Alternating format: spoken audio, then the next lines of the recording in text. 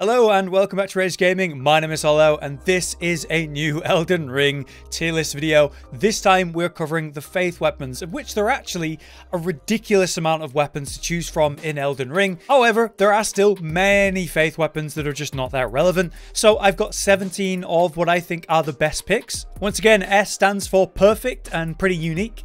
A is still an incredible weapon, but it just isn't as incredible as the S tier picks. B is fun and effective, but has some clear weaknesses. And C is ultimately brilliant for a limited time or in select situations. But as always, these weapons have made it onto a list that is the best Faith weapons in the game. So whether they're S grade or C grade, they're still pretty fun to use and very good. Let's do an example of each of the grades to give you an idea then. Starting with the Golden Halberd, which is a Faith-based, well, halberd that's a heavy weapon, good for strength Faith users, and can be found very early in the game, literally at that tree sentinel as you leave the first steps. This weapon is very strong. Its AR is great, it's got a self-buff golden vow, and its jumping heavy is ridiculously good, and what many speedrunners were just spamming when they were working out which weapon is going to see them through the early game. This was a top contender. The problem is it falls off late game in terms of PvE, and in PvP it's got a simple and repetitive moveset. It's very strong and a great early game option, it just doesn't last forever. Here's an example of a B tier pick. Vike's War Spear is one of the only frenzy weapons you can find in the game, and it works as a good spear with roll catch, range potential, and reasonable AR. And like I said, it's one of the only weapons to actually have frenzy build-up. So many frenzy on Madness builds, they're going to run this. The downside is that frenzy doesn't work against many enemies. It only works against tarnished players in PvP and certain enemies in PvE, meaning it's actually quite weak without that benefit, but is unique and effective at what it does. Now let's do an A tier example with Maliketh's Black Blade. This colossal sword is a very powerful strength weapon, and as a colossal sword it benefits from the 1.04 buffs, increased attack speed, roll damage when two-handed, and this weapon in particular comes with a 3-part Ash of War, where you slam the blade around and down and then explode with the Destined Death effect, which will cause the enemy to have a 10% health reduction for a while and deal damage over time. Very powerful in trading, it can stagger bosses, the raw damage and AR potential of this weapon is great, but it's not an S tier pick because I believe there's a one-for-one similar weapon that's just better. Our first S tier pick then for me is the Godslayer's Greatsword, which is another colossal sword in this list, receiving the same benefits that I just listed, but a much faster moveset, which is a bit more vertical. It's very satisfying to use, it has an incredible visual design, and it comes with a black fire or black flame as part of its Ash of War, which is a 2-parter. You do a quick swing, which can trade and catch people out in PvP really well, and then follow that up with a heavy black flame attack, which increases the range and the damage. You can combo that into a second double attack as well, and should you land it, it'll do big damage at big range and deal damage over time. Now it is missing the Destined Death effect of Maliketh's Black Blade, but I feel it's a much better moveset with a lot more potential. The Ash of War has that faster 2-part attack, so I think it's better in PvP, and it's one of the rare Ashes of War that can be cancelled out of, meaning you can feint it or save your FP if you've missed, which is absolutely incredible. To be honest, every Ash of War should have that. So mechanically, I just think it's better. Let's go back down the list then from the top. Another S tier pick is, of course, the Blasphemous Blade. I've talked about this a lot in a lot of different videos, like the boss weapons video. So to keep it simple and short, this is just a really effective, overloaded weapon. Its AR is great. It's got a great sword moveset, incredible visual design, an Ash of War that is just ridiculous for both PvE and PvP, a built-in lifesteal effect when you deal damage or land killing blows. It works in so many builds, even if it's just on your back to get that lifesteal or killing blow mechanic. And its raw damage is nuts thanks to the fact that you can buff it up with physical and fire. One of the best weapons in the game, hands down. Now let's go back down to an A tier pick, and this one's gone up in my estimations. This is the Black Knife. As a dagger, it has tiny range, but it makes up for it with incredible attack speed. This weapon is super buffable. With many successive hits, you're going to rack up some AR and big damage. To combat its short range, it has an incredible Ash of War that was also buffed up in that patch, coming out even faster now, and it has hyper armor, so it's very likely you can get it off or even trade in PvP. It comes with that Destined Death effect, so we're reducing the enemy's health by 10%, and we're dealing damage over time. And what's incredible in PvP is if, yeah, they roll it, they still get the Destined Death debuff and damage over time. So you can catch people out, say when they're low health, or just get the debuff on them, even when they evade it, which is silly. I really recommend you give them a go. And we're going to directly compare them to another dagger that is almost essentially the same thing. The Blade of Calling is another dagger that works the same. It's a Faith dagger with an Ash of War that is exactly the same, with the leap up, hyper armor, and then fling out the damage. Sadly, it's just nowhere near as good as the Black Knife though. It has higher base damage, so when you hit, you do more damage, but then the dot of the Black Knife takes effect, and therefore the Blade of Calling just doesn't do as much. And then you also don't get the Destined Death debuff. It also has lower output based on the scalings, so running 2 of these would be weaker than running 2 Black Knives. I still think it's a really cool and fun weapon to use, and very valid and works well, even if it's just not as good as the Black Knife. Now let's double up in the B grade with 2 scythes. We have the Wing Scythe and the Halo Scythe. So many people talked to me about these weapons when I was making my original Here's Some Good Faith Weapons videos. The Wing Scythe has that effect where you can prevent people from healing. You have that leap up and slam, dealing big damage if you can land it. While the Halo Scythe has that incredible ranged sort of holy circle fling, which has a delay, making it a great ranged attack in PvP for catching people out, and I had a lot of fun using it. To say the least, they're very strong,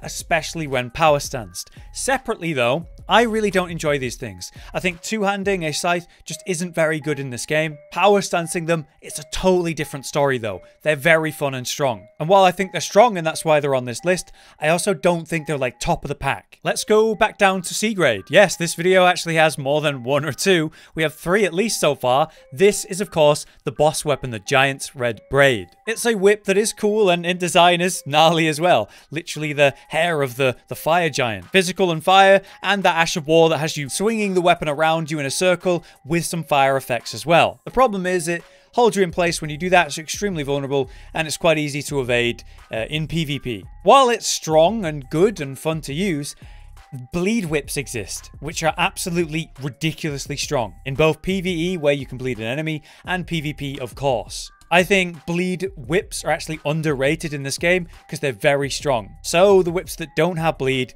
ultimately are weaker and are less relevant. Let's go back up to B grade. We have a few of these for this video.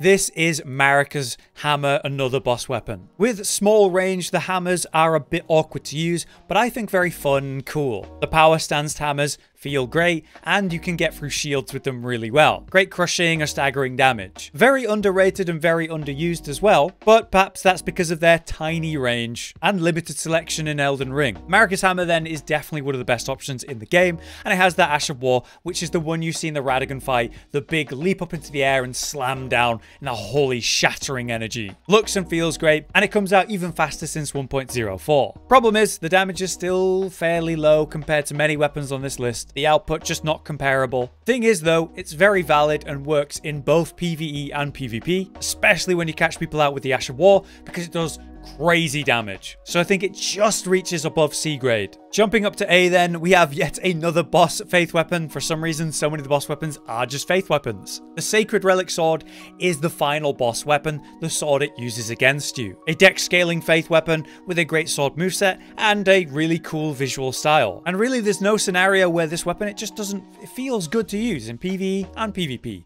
Problem is that Ash of War, which yes, is the incredible wide-reaching rune arc that so many people use to farm runes. Brilliant in PvE because of the range that it has, and it works in so many scenarios. In PvP though, it's extremely easy to avoid this Ash of War, and it leaves you very vulnerable while you're using it. I really tried to make this work, aiming it off angle, catching people out. Ultimately, they just have to dodge at the right time, no matter what, or get around and behind you. If we could cancel this Ash of War, I think it would be way better. You could start it to feign out what you're doing and then throw another one, or charge it up to delay it, or get out like a quicker, weaker one out. If we had more control over it, I might actually put this as an S tier, but sadly, we just don't. Speaking of S tier though, our last S tier pick for this list for me is the Golden Order Greatsword, and I'm really happy to be putting it up there because this weapon, its design is wonderful. It is the companion to the Dark Moon Blade and comes with its own very unique Ash of War,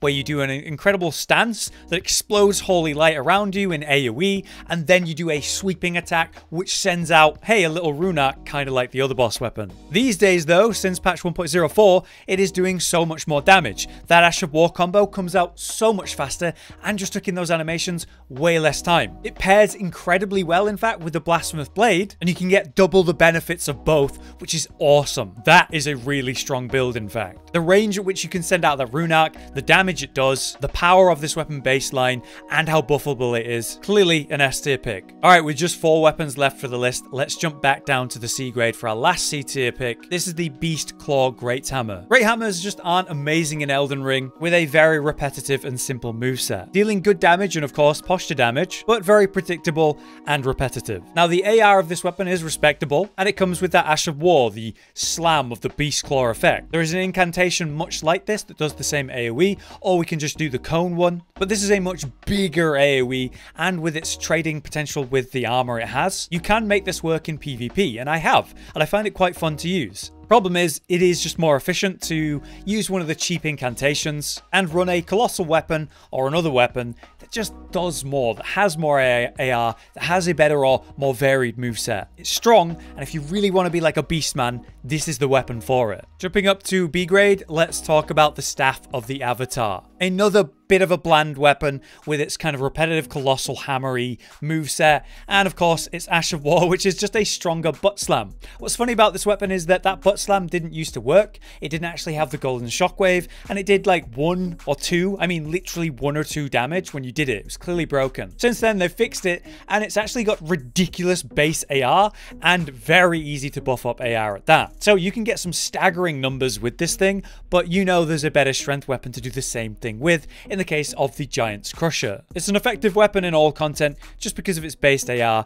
but yeah, very repetitive, simple moveset. Its output is what gets it into a B grade though. Okay, we're down to the last 2 weapons of the list, and they're both, surprisingly, magma weapons. The Magma Worm's Scale Sword is your curved greatsword of the 2, and as a physical and fire weapon, extremely buffable. Its AR is ludicrous when you get that going. It also comes with a unique heavy attack, the Guillotine sort of slam, and the Ash of War, which does the same thing, but has the lava effect and some hyper armor.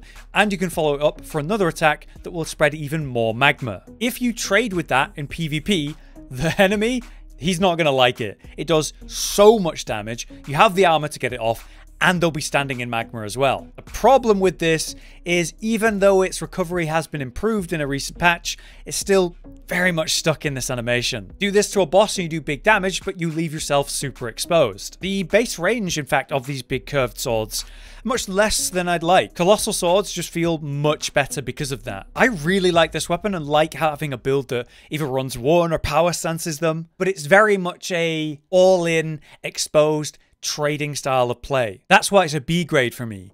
And the weapon above it at A grade, the Magma Blade, is just all of that without the vulnerabilities. It's a curved sword, meaning if you power stance these, you have the best roll catch running attack in the game. You have ridiculously fast attacks for successive buffing and benefits to your AR from that. It's fire and physical, so buffable in that way. So it has comparable AR potential to the bigger, heavier weapon. Its DPS output then is way better, and the Ash of War even better. Trading with this means that you're able to do multiple hits of damage and put the magma down, and then follow it up instantly by spreading more magma instantly, following or trading or roll catching. In PvE, that means super good DPS output, and in PvP, it just means the same concept, but more effective. I also love the design of this thing, it just looks cool. So for me, the Magma Worm Scale Sword is ultimately cool, but weaker than the Magma Blade in terms of potential and output. But there you have it. Those are our weapons, and as you can see, I've just reorganized them. So the strongest one is on the left, and the weakest one is on the right in each individual tier.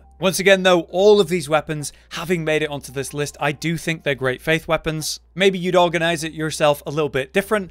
And in fact, because there's so many faith weapons in this game, maybe there's another one you think could have made it onto this list, so let me know. For now, though, that ends our faith tier list one. That was a big one. If you've enjoyed this, please do drop a like so we can keep making videos like this. But for now, I've been Hollow, you've been you. Thank you very much for watching, and we'll see you next time. Josh, Cotton, and Hollow with the videos, dropping the humor like a hammer on your tippy toes, bringing entertainment on a daily arrangement to take our insanity and turn it into entertainment. Yes, I said entertainment twice, to reiterate that it is nice to look into your faces on a mostly daily basis when you let us in your homes to make the whole world a stage. Goodbye.